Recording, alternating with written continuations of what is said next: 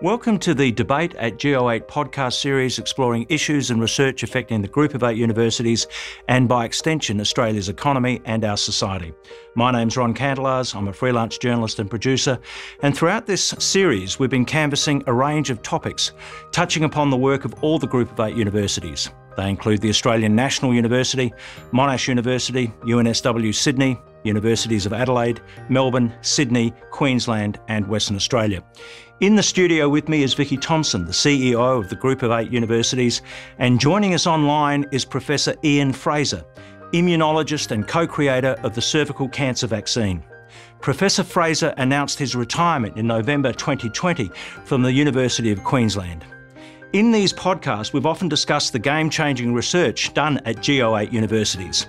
Well, Professor Ian Frazer's work has impacted on millions of lives around the globe and has the potential to eliminate cervical cancer within a generation. Not surprisingly, some media outlets have referred to him as God's gift to women. Well, firstly, Professor Frazer, it's wonderful to have the opportunity to speak to you post your retirement announcement. But let's get our bearings when it comes to your overall career. Take us back to the beginning and your initial work in Scotland. You started as a renal physician and clinical immunologist, is that right? That's approximately correct.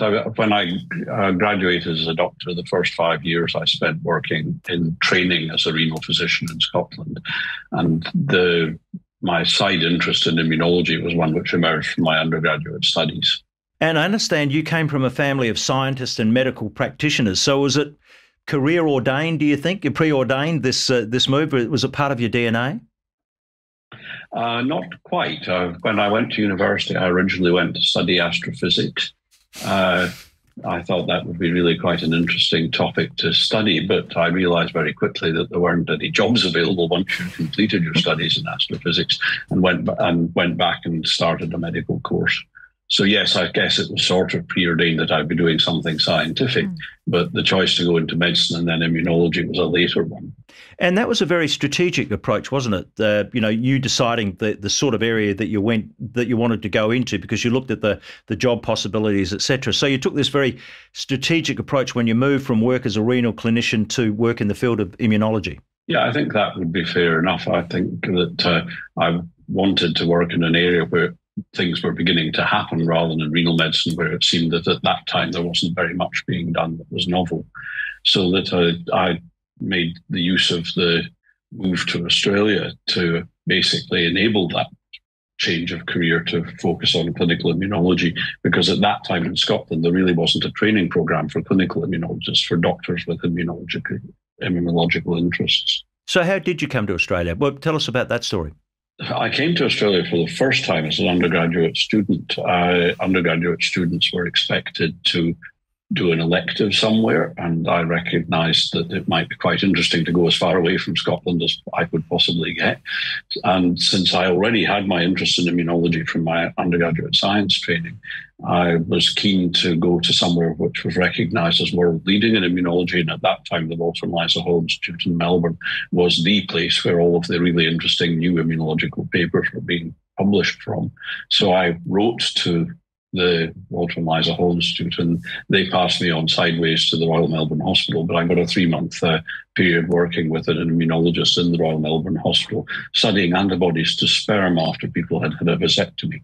It didn't come to a publication, but it certainly got me to Australia. And in 1985, you took up a teaching post at the University of Queensland and continued your work on human papillomaviruses and cervical cancer.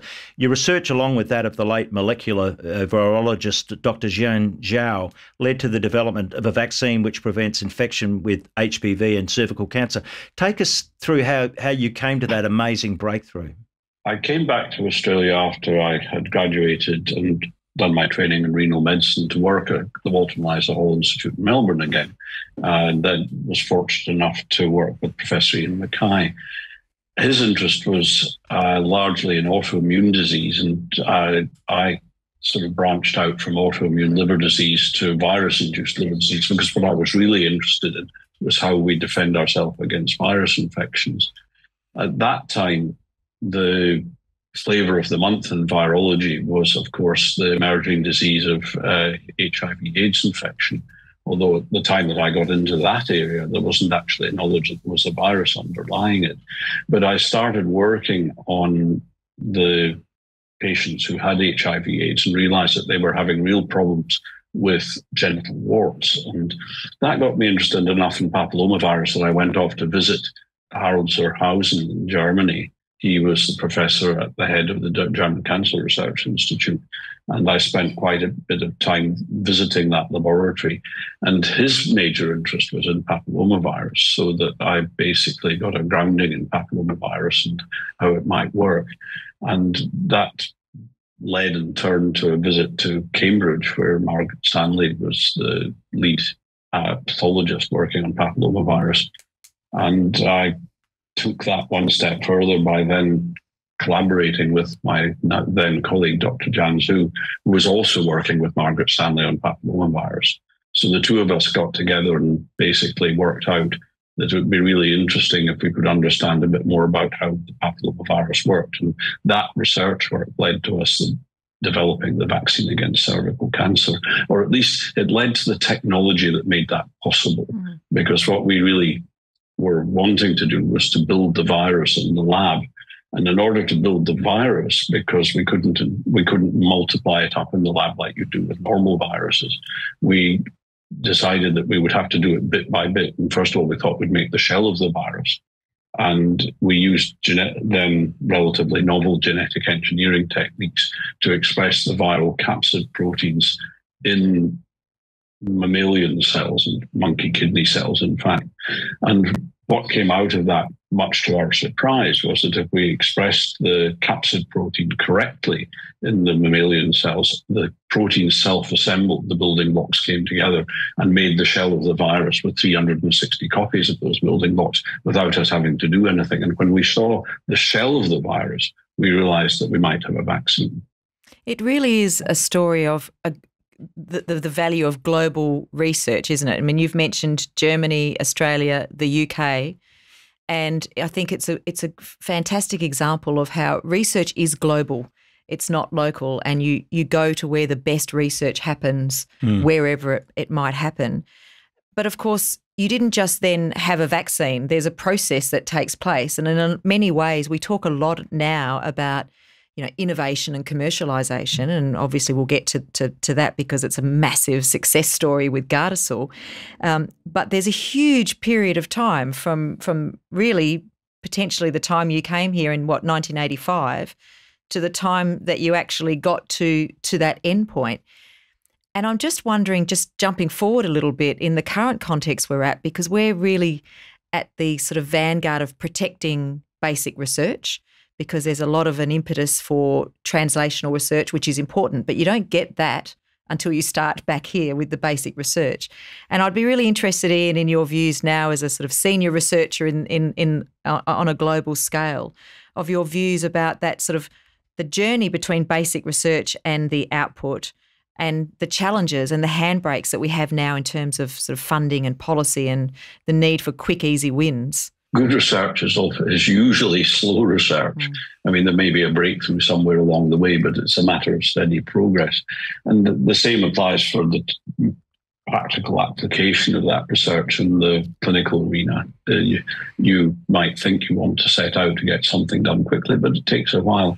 The work that I did with Jan Zhu, first of all, in Cambridge, when I was there on sabbatical for a year, was followed up by a further year of relatively discovery research back in Brisbane when I came back from my sabbatical. And Jan came with me, and the two of us worked together, along with Jan's wife, Xiaoyi, on actually producing the virus-like particles. We took that one step further in Brisbane, and I showed that if we used those virus-like particles, we could immunize animals and they would make what seemed to be neutralizing antibody. But we then had to go out and find some commercial company that could take on the challenge of taking what we had done in the test tube and building it up to a scale where it could be tested as a vaccine. And of course, that process took from 1991 through to about 2005 to show that what we had originally set out to be as a vaccine was in fact an effective vaccine and could protect women against developing infection with the virus that causes cervical cancer. So yes, right. It's a staged process. Of course, we had to keep ourselves alive during the period between 1981 and 1995. And both of us pursued research careers during that time, which were sort of related to papillomavirus, but much more trying to understand how the virus actually worked in the cell systems that we were using, so we could understand a bit more about how papillomavirus controlled the body's defenses against infection, because we were a little puzzled, because here was a virus which you catch it and you don't get rid of it yourself, or at least most people do get rid of it. We didn't know that at that time, but a lot of people couldn't get rid of it. And we really wanted to understand what the virus did to the immune system. So that became the basis of our research for about 10 years, until we were able to look forward to the idea that the vaccine that we thought we'd developed back in 1991 was actually effective and was protecting women against infection. So was that a frustrating process, that 1991 to 2005, in terms of getting it to market in the way that you did? Like, did you literally have to wear the shoe leather out to make that happen? Most of that was done in the early 1990s. When we talked, Jan and I, about the potential of a vaccine in the international papillomavirus meetings, the people that were there immediately saw the potential that there might be a vaccine, although other people were doubting for a whole range of reasons. And they included people from the major pharmaceutical companies that made vaccines, because there was obviously an interest in cervical cancer and how you might be able to prevent it at that time. So that I went round all of the different companies that had expressed an interest and taught them a little bit about what we had done after we'd filed a patent on it. And then they, in turn, came back to us, and at least 4 of them were really interested in being involved. But when they found out what the trials had to look like, because at that time we already knew that the vast majority of women who got papillomavirus infection did not go on to develop cancer. They got rid of it themselves, so that the studies were going to have to be very large. And only 2 of the companies that we talked to really had the wherewithal to take on the prospect of making a vaccine where you'd have to immunize tens of thousands of women to find out if the vaccine was actually effective. So where did we do those? Where did you do those clinical trials? Well, Merck, of course, and GSK did the trials, not us, but they were done globally. Because, first of all, to accumulate that many patients, you really have to take everybody that you can get in many different centers.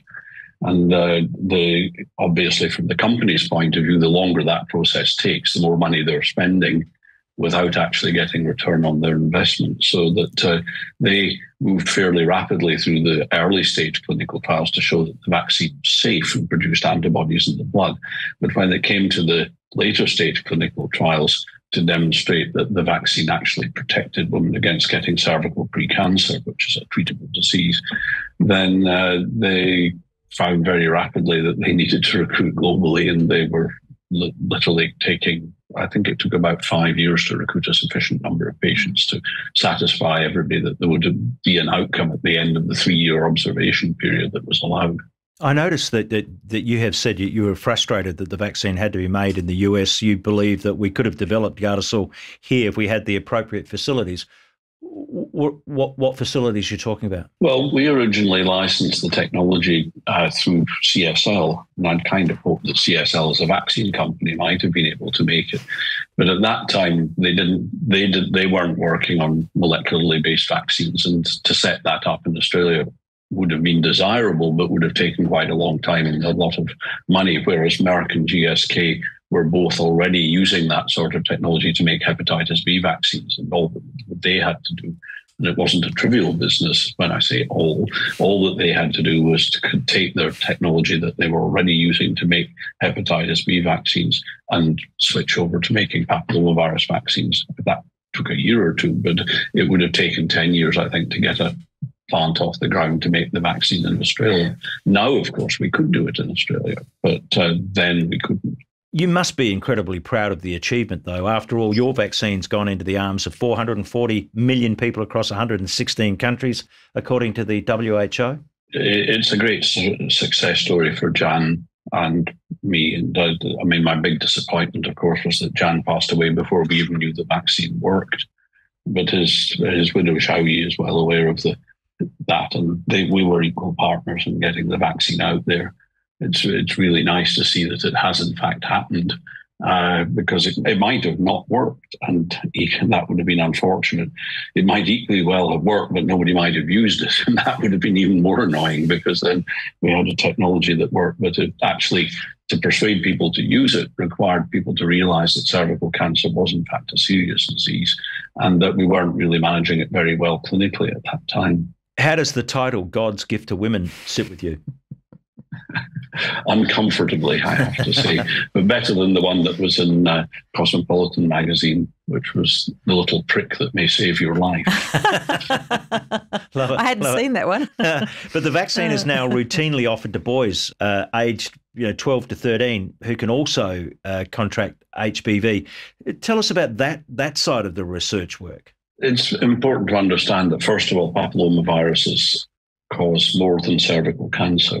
So other cancers in the anogenital region, including anal cancer, which both men and women get, are caused by papillomavirus. And in addition to that, we also now recognize that quite a large part of cancer at the back of the throat, oropharyngeal cancer, is caused by papillomavirus infections. So that the immunizing boys obviously protects the boys, and it protected them against getting genital warts as well, because the vaccine includes two types of papillomavirus that cause genital warts. But more importantly, immunizing the boys increases the level of herd immunity, so that if you only immunize half the community and a few people have missed out, they will be at risk of getting the infection, clearly. But if you immunize 95% of the whole population, you break the chain of spread, especially for papillomavirus, where on average one person only infects one other person.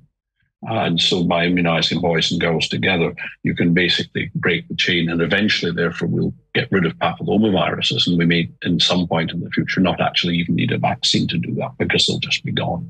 That'd be quite amazing.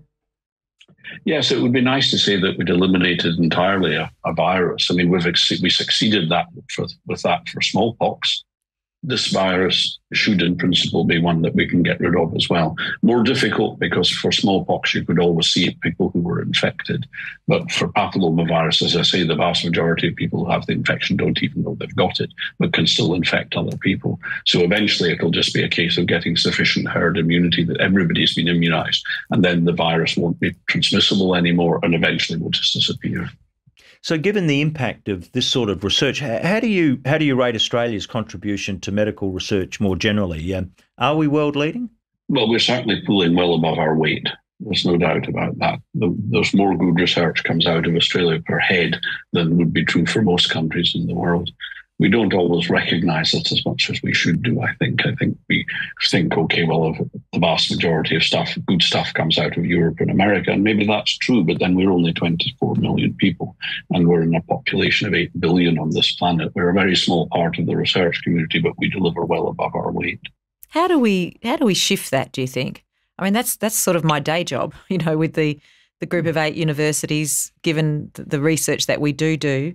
And if we go right back to the beginning of this interview, what attracted you to Australia, apart from wanting to get as far away from Scotland as you could at that point in time, but was because we already had a global reputation at that point in time. And I just wonder, how do we actually lift not our reputation, because our reputation is good, but in the minds of the general population, really, that what we do is punching above our weight in many areas? Yeah, look, I think the fundamental question that we're trying to address here is the question of how we ensure that we translate the research that we're doing into practical outcomes for people. And traditionally, Australia was extremely good and remains extremely good at doing the basic biomedical research. But we have been perhaps less able to do the translation for two quite good reasons. One is that we are a small country, and therefore the target population of something that we're trying to get off the ground here is going to be small. And the second one is that we don't have big pharma resident here as much as we should have.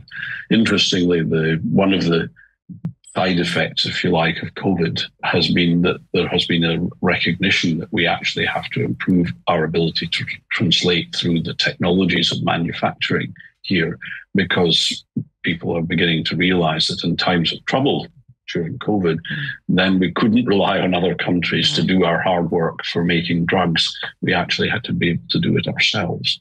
That's right. We had to build our own sovereign capability in that space. Do you think that COVID has been a game changer, a shift in thinking about that rather than this just-in-time attitude that we've had in so many areas? It's now a just-in-case sort of attitude that prevails. We've got to confront some of these things to look after our population. Yeah, look, it's clear that we need to do that. The vaccines were case in point. We couldn't make vaccines here against COVID, and we still can't. We're relying on people from overseas to do that for us still. But it's a little more complicated than that, because we actually need to have people with the skill sets that are necessary to do that. And that means that we've got to train a generation of young scientists to be thinking not only about the basic science and the cause of disease, but actually thinking about how you go about taking a product that somebody has already developed in the test tube and scaling it up and manufacturing it here. And that in turn means that we've got to find markets that we can sell to beyond just Australia, because we're a small country. But if we could manufacture for Southeast Asia, then clearly the market there is much larger. I note also that a lot of what we've been talking about, the research that you've done, is cancer related. But you once said that cancer is always going to be with us. Can you explain what you meant by that statement? Yes, I mean, cancer is a disease of aging, and the greater burden of cancer is in people over the age of 65. It's because we're not as good at preparing ourselves as we would like to be. I mean, we're pretty adaptable as humankind. We can cope with a lot of things that go wrong with us. But when it comes to looking after our own genetic information, as we get older, more and more mistakes accumulate, and that's an inbuilt problem because we have an ability to repair ourselves. Cells can divide, and every time we divide ourselves, there's a risk that something will go wrong and we'll copy a bit of genetic information incorrectly. The longer you live, the more likely that is to happen. And eventually cancer is just the accumulation of a very large number of mutations in cells that would do fine if those mutations weren't there, but have acquired new properties of, if you like, immortality and ability to keep growing and spreading simply because of the mistakes they've accumulated. So eventually, as we grow older, we're going to have increasing risk of getting cancer. There are some people that seem to be genetically programmed to avoid that risk, and that's really something we should be doing more research on, because there are obviously people reach into their hundreds, 105, and don't develop cancer. And when you look, they don't also accumulate mutations in their genetic information so fast. So that itself is something that we could perhaps select for, but actually working out how to do that would be pretty difficult. I think we just have to recognize that we're going to be faced by challenges with cancer and develop the best treatments we can to treat them once they arise. Can I just take you back to your comment around the landscape in Australia in terms of not having big pharma and sort of some of the handbrakes on translation, if you like. And of course, you've been intimately involved in the Medical Research Future Fund, which was a landmark, multi-million-dollar fund set up under the previous government to exactly look at these sorts of issues. And Ian, are you still on the advisory board? I can't recall if you still are or not. Or is that contentious? Yes, I am. Yes. No, I'm still on the advisory board for the Medical Research Future Fund. But my question is not necessarily about the machinations of the fund, because that's another story, Ron, maybe not for a podcast, but more about the effectiveness, I guess, of that fund in driving researcher behaviour and really putting Australia on the map in terms of our medical research. Well, look, that was certainly the intent when it was set up. There was a clear understanding that we were better doing the basic research than translating it into practice. And the other side of the story, of course, is that research translation quite often fails. So you had to have a fund where you could take risks. And I think that the previous government quite reasonably thought that this was worth investing and put aside eventually $20 billion as the fund to provide the funding to encourage translational research. And of course, that's what it's doing. Basically, there's about the same amount of money now available for translational research as is available for the basic bioscience research. And the net result of that is that there are a lot more scientists who are now doing translational research. In due course, we'll see the full benefit of that because there'll be more products coming out from that research. We still then have to build the manufacturing capacity and the enthusiasm for making drugs here to take that the final step, which is where we actually start to return to the Australian economy the funds that we've invested in the translational research. Yeah, so that's another interesting point about building that manufacturing capability. And we talked just previously about a potential side impact of COVID in a positive way. But if we go back to Gardasil and the clinical trials that you needed to do, where you needed to do it at scale, is that always going to be somewhat of a limitation in the Australian context because we don't have the scale for clinical trials, and so we have to go offshore to do them? And is that where we start to lose some of our research offshore once we do those clinical trials offshore? Well, first of all, if we're clever enough to make sure we protect what we've done, then we get the benefit anyway if it goes offshore. But the other side of the coin is, of course, that it is possible to do good clinical trials in Australia for relatively common diseases. But if you've got something which requires very big scale studies like the Gardasil studies where there was tens of thousands of women took part in them, then that's difficult to organise in Australia. And the time is money. You want to get your trials done quickly. You want them to fail quickly if they're going to fail and succeed quickly if they're going to succeed. And so that may require us to go overseas. In addition to that, we also have now to be well aware of the fact that not all populations respond equally well to particular treatments. And therefore, if you've got a new treatment, it's necessary to test it across multiple ethnic groups in order to ensure that it's as effective in one group as another. I wanted to move on to something else, Professor Ian Frazer. I mentioned before that you had a fairly strategic approach to looking at the area that you would move into as you continued on with your medical career. I noticed that you said in 2019, before COVID struck, that you were reported as saying mental health is going to be the biggest challenge in the 21st century. If you had your time now to pick a new area to move into in terms of medical research, would it be mental health? It's because that's not where I was trained. But yes, I think we do need to spend more time thinking about mental health. I mean, the brain is the last organ in the body that we have got some vague understanding of how it works. The immune system is the second last one, but we still really don't understand what goes wrong with our brain in order to lead to mental illness. And we need to understand that better before we can start to think about solving those problems. Mental health challenges are environmental to some extent, but they're also genetic and biochemical. And so we really need to be able to plan to do research programs in that area that will lead to better outcomes for patients that have already got problems, and more importantly, to try and prevent them happening in the first place. So you see that as the next frontier in terms of real breakthroughs? Well, I hope it will be, yes. And it's the big frontier, the big challenge that we face right now is mental health. And what we really need is to think up some really smart ideas about how we can go and about discovering what the underlying problems are that lead to these mental health issues that we see, because they are chronic and by and large, and they spoil the lives of lots of people who would really rather not have the illness they've got. I know that time's sort of against us, but I just wanted to ask you, what does retirement look like for you now? Yes, a good question. I think it would be fair to say that it's semi-retirement at the moment. I still look after my students in the university, and I'm involved in biomedical research in a number of other ways.